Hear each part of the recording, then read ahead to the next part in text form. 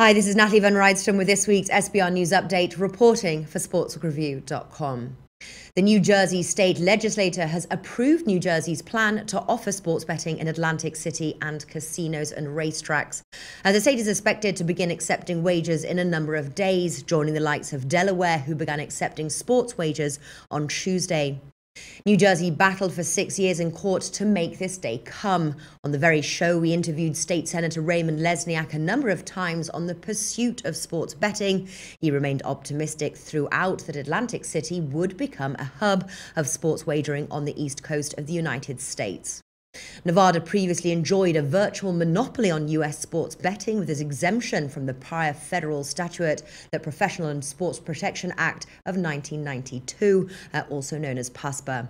Nevada was the only state under that dated legislation that was able to accept unrestricted wagers on all forms of professional and college sports. The Supreme Court overturned PASPA on May 14th and wrote the following in their decision. The legislation of sports gambling requires an important policy choice, but the choice is not ours to make. The full decision of the court is available on the SBR Newswire.